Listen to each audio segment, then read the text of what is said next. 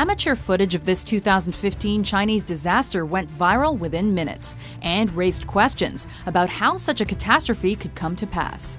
Welcome to WatchMojo News, the weekly series where we break down news stories that might be on your radar. In this installment, we're counting down 10 crucial facts you should know about the Tianjin explosion. Number 10. Where did the Tianjin explosion happen? Tianjin is a port city bordering the Hebei province and Beijing municipality in China. Its urban population is the fourth largest in the country, behind cities like Guangzhou, Shanghai, and Beijing itself. And it's considered one of China's most rapidly advancing areas for industrial and financial activity, with about 285 Fortune 500 companies set up in Tianjin's Binhai region. The August 12, 2015 explosion took place in a building owned by Tianjin Dongzhou Port Ruihai International Logistics in an area reportedly used to store dangerous and chemical goods. Early suggestions said that the two separate blasts occurred following a series of chemical reactions, most likely exacerbated by the presence of water on site. Number 9. What has been the death toll? The trouble began with an earlier initial blaze, on which it's believed firefighters were using water hoses in an attempt to prevent further damage. However, the chemical compound calcium carbide is also believed to have been stored at the location, which reacts dangerously with water and likely caused the first explosion. From there, a second ammonium nitrate detonation was triggered. The death toll continued to rise following the incident, but official figures had the number of dead at 114 as of August 17, 2015, with close to another 100 people still missing. Large amounts of the missing or deceased are firefighters who had been attending to the scene. More than 720 people were initially taken to hospital with injuries, with the numbers rising by the day. Number 8. How did this affect the city of Tianjin? The first blast had a power equivalent to 3 tons of TNT detonating, while the second explosion was equivalent to 21 tons. An evacuation was issued within 2 miles of the site. Damage from the blast was felt several miles from its center, and the second fireball was so big it was actually visible to satellites orbiting Earth. Apart from the human casualties and injuries, the blasts occurring within an industrial epicenter have caused untold devastation to local and international businesses and factories. In one instance, car manufacturer Renault saw around 1,500 of its cars irreparably torched in an instant. Number 7. Were there lax safety standards? Early indications suggested that the safety standards in place were lower than they should have been, and that authorities had been aware of chemical storage inadequacies.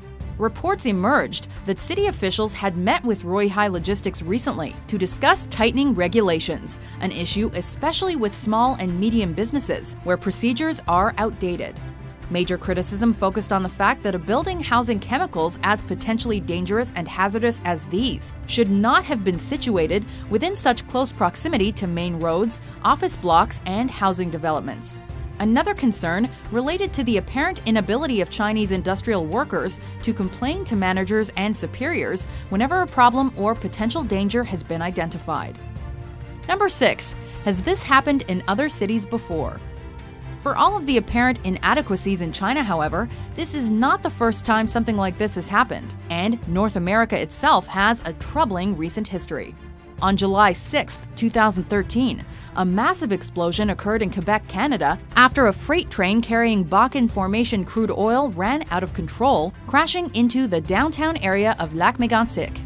42 people were confirmed dead, with 5 more missing and presumed dead, and all but 3 buildings in the town center either destroyed on impact or subsequently demolished due to contamination. It was the deadliest non-passenger train crash to ever occur in Canada. Number 5. Has this happened in other cities before? Part 2.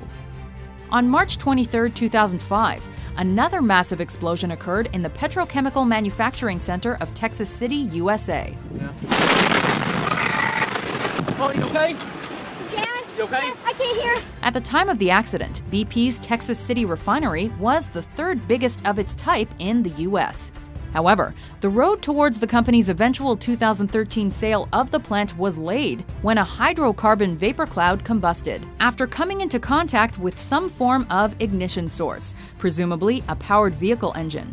The explosion killed 15 site workers and injured more than 170 others. Various investigation reports into the disaster identified inadequate safety and organizational standards. Number 4. What has been the state's reaction? In truth, the Tianjin explosion proved to be an exceptionally difficult news story to follow, mainly because of how hard it can be to obtain official information from China itself. As of mid-August 2015, the international community remained unsure of exactly how the explosions were triggered and exactly which chemicals might have been involved.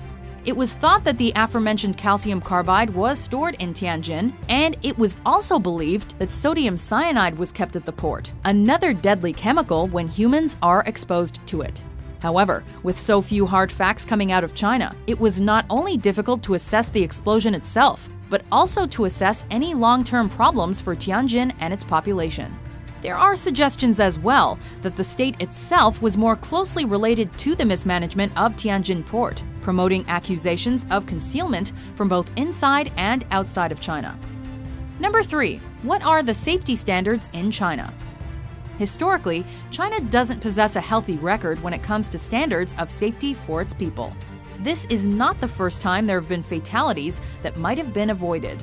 In 2011, over 75,000 people died in China because of work-related injuries, while road accidents and a lack of road safety account for around 70,000 deaths per year in the country. In fact, in August 2014, just a little over 1 year before the Tianjin disaster, dozens of people were killed and hundreds were injured following an explosion at a wheel polishing plant in Jiangsu province.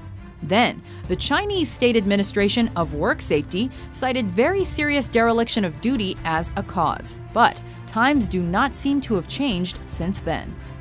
Number 2. How will the port and city recover? In the immediate aftermath of the explosion, one of the most pressing concerns was the quality of air in Tianjin, particularly as wind speeds and directions changed. An evacuation zone was put in place around the blast site, and military chemical specialists were deployed within it.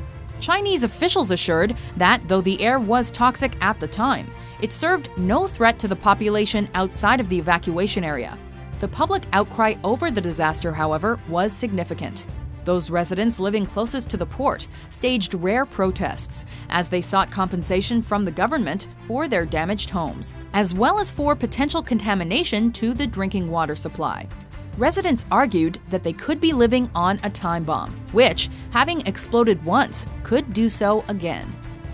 Number 1. Will this have an impact on China's future? The very fact that protests were staged and received significant press attention was indicative of the magnitude and scale of China's situation following the explosions. The fear was that the Tianjin disaster would quickly fade into the country's history as just another deadly explosion. However, the hope was that the tragedy could be construed as a watershed moment. The shocking footage of each blast was seen the world over and was therefore perhaps less likely to be forgotten. With questions fired at the Chinese government from Tianjin residents themselves, as well as from outside of China, answers and action were necessary and unavoidable. Should a similar disaster occur in the future, the criticism will only come again, but it will come with even greater strength. Did these facts get you thinking? To vote for which news story is covered next, head over to WatchMojo.com/suggest. And be sure to hit that subscribe button for more newsworthy top 10s published every week.